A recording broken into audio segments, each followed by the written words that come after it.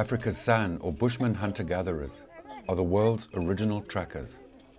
Since time immemorial, the San have tracked, hunted and gathered food and medicinal plants across the southern African landscape. San knowledge of this ecology represents one of the world's deepest archives of traditional knowledge. But today, San tracking is an endangered art.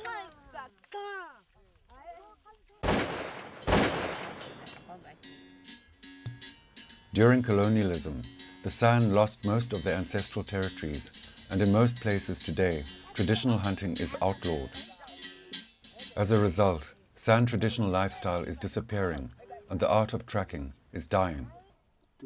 Karawa Langwani is one of the last San master trackers of his generation. He's using Cybertracker, an innovative satellite-linked tracking tool.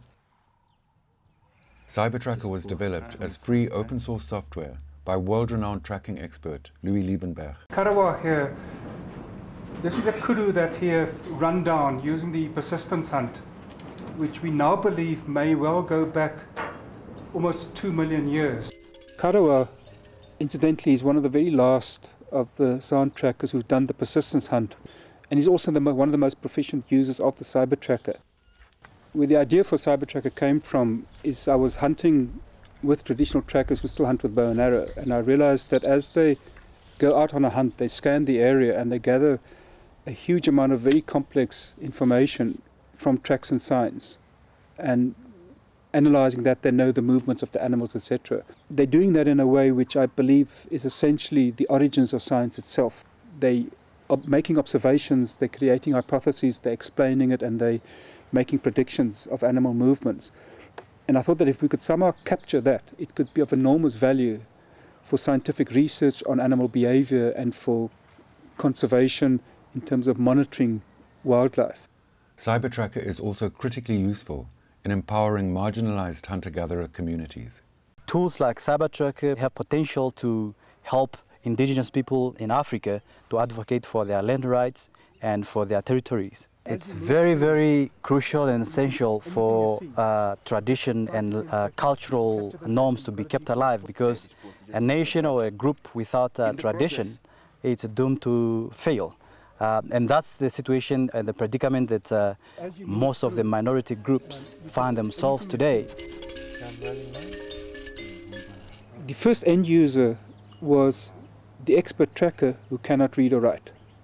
So the challenge was to develop a user interface with a touchscreen technology that makes it possible for somebody who cannot read or write to enter very complex data. So it's all icon-based. You simply touch an icon on a screen, you go to the next screen, you touch the next icon. So it's broken down into very simple steps, but put together, it combines into very complex data. Cybertracker thus enables the development of dynamic interactive maps of ecosystems and land use patterns. Here in Namibia, Louis demonstrates Cybertracker to African delegates attending a workshop on the effective use of information communication technologies. We do wildlife monitoring. We put in all the tracks for the jackals, the birds, the kudu, the antelopes. The tracks of the hare and the jackal appear to be very fresh. They might have gone here early morning at dawn. The delegates represent hunter-gatherer and nomadic pastoralist communities which have a vested interest in monitoring wildlife populations and plant biodiversity in their territories. In Botswana, Cybertracker is being used to monitor wildlife movements in a proposed migration corridor between two wildlife reserves, the Central Kalahari Game Reserve and the Kgalagadi Transfrontier Park. Karawa is employed on this project, which is funded by Conservation International. We are working for the project called Western Kalahari Conservation Corridor, and we are using Cybertracker, where we use these scent trackers to be able to identify animals and plants that are in the project area. The purpose of the corridor is to allow wildlife to be able to move from one protected area to the other. The ultimate goal is to establish a corridor between protected areas, but also develop the livelihoods of the people in the area. With Cybertracker, we designed it such that you can actually collect all information about the ecosystem. We can collect animal sightings, animal spores, animal droppings. We also have recordings for plants. Here, Karoa identifies a medicinal plant and inputs the data. It's an adaptive tool that allows screen icons to be customized for local use. Over time, this kind of resource mapping also assists in monitoring biodiversity and climate change. When the triangle appears, the plant's precise location has been captured by the GPS device. Job opportunities open up for traditional trackers who are trained and accredited in the use of Cybertracker. This encourages the retention of age-old traditional skills and ensures they will be passed on to the next generation of traditional trackers. The traditional bow and arrow is no longer the most efficient way for them to earn a living. So where the Cybertracker comes in, it creates a job opportunity for people to use traditional tracking skills and to be paid for it to do wildlife monitoring in a modern context. There's accelerating global interest in Cybertracker, and diverse groups are now using it worldwide. There are not enough scientists to do aerial game counts and transects and so on, to be able to get enough data to really get an idea of what's really happening out there. With citizen science, we can get millions of volunteers on a global basis to contribute towards that data.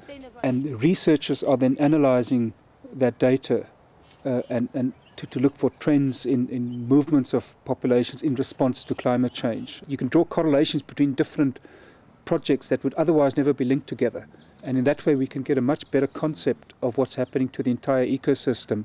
What is the real impact of climate change on biodiversity itself on a global level? Cybertracker thus enables indigenous peoples to make a powerful contribution to biodiversity conservation and to the fight against global warming. Cybertracker also enables indigenous peoples to engage in effective policy dialogue and to mobilize for recognition of their land and cultural rights.